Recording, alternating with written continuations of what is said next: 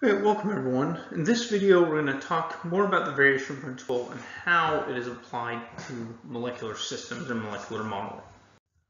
Okay, so right, what we're going to do is we're going to use kind of molecular orbital theory in combination with the variation principle to try to model and get the best wave function for our system. Okay, right, and so again, when we're trying to solve for the wave function of a molecule, we use the fact that we satisfy this variation principle, right? So that we can get the best guess value possible by lowering the energy, right? The lower and lower the energy is, the closer and closer I am to the true guess, okay? Right? And so, right, what we do, right, is right, in molecular orbital theory, we're approximating our total wave function as a product of one electron wave functions, okay, right? And these one electron wave functions are molecular orbitals, and those molecular orbitals we assume are a combination of atomic orbitals. Okay, so what we assume here, for example, is that the wave function, right, for this hydrogen dimer, right, can be written as some combination of right, psi1 here is related to, say, the left hydrogen, and psi2 is related with the right hydrogen, right? So it's right,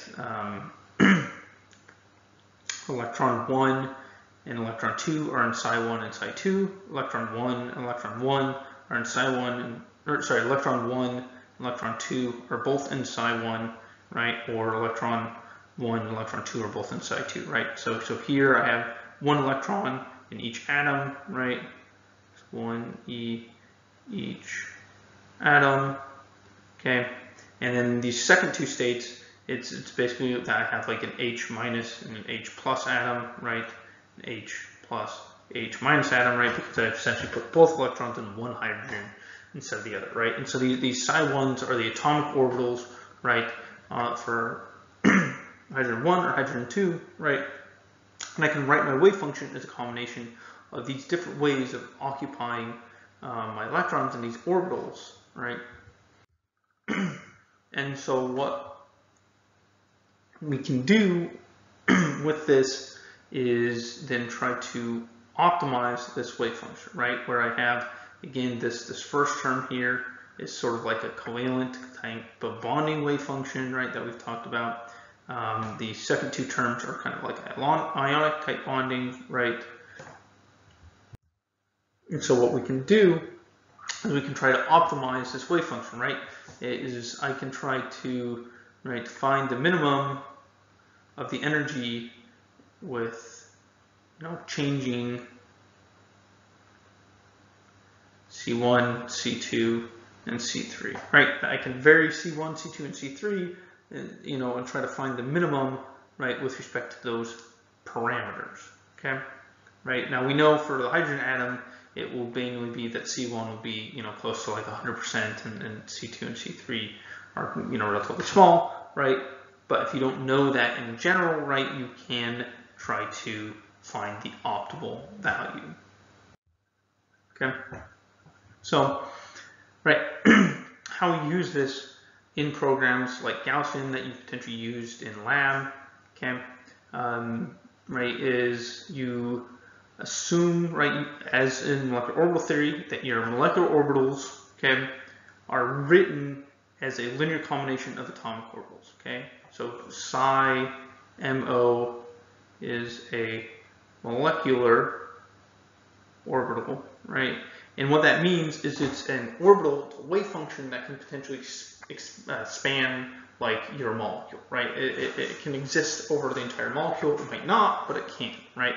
While psi AO is an atomic orbital, right? So psi AO is an atomic orbital. This is like your 1s orbital, your 3p orbital, things like that, right? Orbital that's located on an atom, right? These molecular orbitals are like your sigma and your pi orbitals, and pi star and so on, right?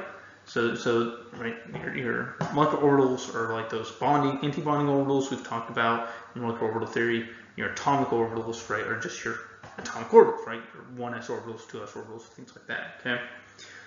And so we use this approximation for the molecular orbitals and molecules, right? And then what we can do is, using the variational principle, we can try to minimize the energy with respect to these CNs, these coefficients, okay? To try to find what are the optimal set of atomic orbitals that best create my molecular orbitals for my molecule, okay? And we try to kind of solve or minimize, solve this equation here by minimizing, right, the energy with respect to those coefficients, right? If you want to minimize a function, right, with respect to x, right, you take the derivative with respect to x set equal to 0 and find the minimum, right? And so that's in principle kind of what you do when modeling molecular systems, is we're just trying to find what is the optimal molecular orbitals that describe my system, right, through, and we create those molecular orbitals through a linear combination of atomic orbitals, and we try to optimize what those linear combinations of atomic orbitals are. Okay. Right, again, right, this minimum that we're trying to solve for is just like solving any other minimum, right? df dx equals 0, right? Trying to just solve that, right? And again, because we know we can rely on this variation principle that we will never go below the true value, right? We know that this minimum is going to be the best guess possible, right? If that weren't the case, right, then we'd have no idea if the lowest energy we could get is a good energy or maybe a complete crap energy, right? So this variation principle is very key to being able to do this kind of minimization and be confident in saying, I'm getting a better answer as my energy keeps getting lower and lower. Okay, so clicker questions, kind of wrap this up, right? So according to the variation principle, an improved approximation or approximate wave function is attained by minimizing the electron density, maximizing the electron density, minimizing the energy, or maximizing the energy.